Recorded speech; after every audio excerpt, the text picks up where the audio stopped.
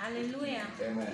Good morning, church. God bless you. I want to thank God for my family, for His blessings. It was around the 27th of June. Yes. During my defense, my younger sister came. She left from Douala to Bamenda. So she came, she attended my defense, and on Sunday we came to church. She worshiped here. Yeah. Yes. Young lady. Yes. It was that Sunday that rain was falling. Where about me is where Pastor Ken and her that Sunday. So when she came now, after the service, Pastor Ken talked with her and counseled her on certain things. Then Pastor Ken prayed for her. Before praying for her, Pastor Ken asked her that when what does she intend to do.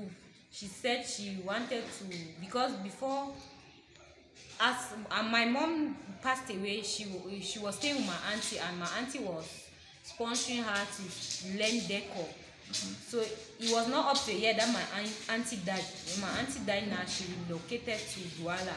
She could not continue because there was no one to sponsor her again. So when Pastor Ken asked her that question, she said she either wants to continue with the decor or go back to school. Pastor Ken said, okay, with what she's doing now, let her just continue there. But God will make a way for her desire. Let her be patient. And he prayed for her. After praying for her, Pastor Ken still told me that as she's going like that, a lot of things will change. And I said, drastic, miraculous things. And I felt so in my spirit. I'm glad I was there. Sorry that I'm not getting just a few minutes. I felt so strongly about a young lady. Prior to this testimony, Venice had called me. There was a major distress. One young woman wanted to take her abroad. You know this thing of taking girls abroad now. You know the outcome, right? Prostitution, right? Venice was so disturbed by that, and it's dangerous when your junior sister is no longer talking with you after sharing an idea, because she feels he will stop the idea and is going ahead with making the preparation. Let me be very direct with you. The prayer was that God frustrate this plan from happening, and prayer was answered. My heart was never at peace. And after that, the communication between the lady and this young and Benny's junior sister ceased. So was it really about her? Many of our young ladies are in desperation to the extent they are not capable of doing just anything. Especially this whole thing of going abroad. We have to be careful. I keep saying here, sometimes you laugh at it like fun. We are making abroad here. You have no idea nationals that will be traveling to this country and to this church. We'll be the city. 2, 3, 4, 5. Come on now. So that when they come, they stay in those cities and stay there and enjoy God's presence. Okay, go ahead, Venice. So she went back. As she went back to Douala, she told me that she just called me of recent. She told me that as she went back to Douala, there's this lady from Germany. It's another lady from Germany that sent her a request. It's like she's attracted to ladies. So online. Yes, okay. On Facebook. So the woman has been communicating with her, talking with her. They have just been discussing. Each time the woman come and ask her certain things should be, they will be discussing.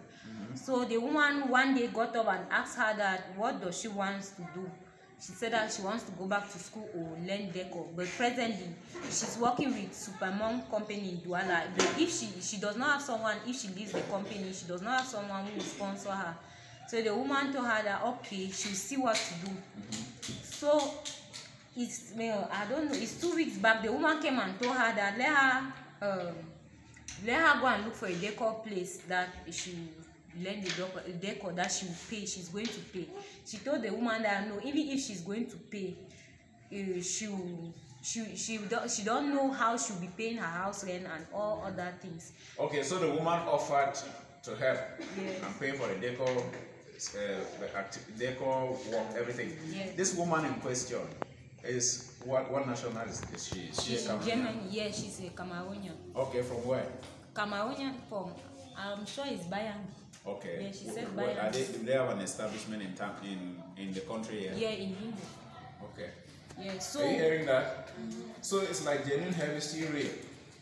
Because it can be scary, right? Someone just writes to you on Facebook, you become friends, they get fascinated by perhaps what you're doing, the activities, and they begin to ask you questions. And just offer to help you, you think it's a joke. Okay, go ahead. So when the woman told her like that, she was afraid to tell me. But I don't know. Because big sister will deny again. between that day, I noticed, I don't know, I just noticed something about her. I went and text her that, is she okay? She said, yeah. I said, I feel like something is not okay. Are you hiding something from me? She said, yes, there's something she wants to tell me, but she's afraid. I said, no, let her feel free. She told me about the woman. I said, okay, if the woman wants to help you, tell the woman that she should get in contact with any of your family member and talk with them. So that at least let's be accountability. Let me know that the person is, let me know the kind of person she is. She said, okay, she went and told the woman. The woman came and gave her the woman my address on Facebook. The woman came and she wrote to me. She wrote to me now. I replied. I asked her certain questions. I asked her that, first of all, is she married? She said yes, she's married with 1 kid and she's staying with the husband there in Germany. And I asked her that what is her intention of helping my sister, because I know she does not know my sister. Yeah, and that's a critical, intelligent question also. You should do same. People become so desperate to the extent that any little thing they see as help, they just want to go for it. They don't think again. When I told her, she said no, she does not want, she's not helping my sister for any reason. She just liked her. When she saw her profile picture, she just liked her, and she's helping her because they have been communicating and she knows it. Yes. Okay. So she's just helping her like a daughter and like a younger sister. Yes. And she went further telling me that if she wants to pay, let me also help my younger sister by advising her to keep away from certain friends and focus on the decor thing, because she feels like my younger sister is still small and the friends she's making, she has been studying her status, the friends she's keeping, she's not happy about it. I said okay, go ahead. Yes. And yesterday she came and wrote me, she texted me in the evening that by the end of this month she will send the money, because she asked me to go and she told me to personally go and find out about the decor, ask everything and the house rent. I went and find out the woman for the decor set is, everything is 335,000 and the house they will pay 8 months, monthly is 15,000. So altogether it should be 455,000. So I told her, I gave her the feedback. She said by this end of month she'll send the money, let me go and do it. And she's hoping on me to try my best and see that my sister will be focused with the work. So I really want to thank God for that.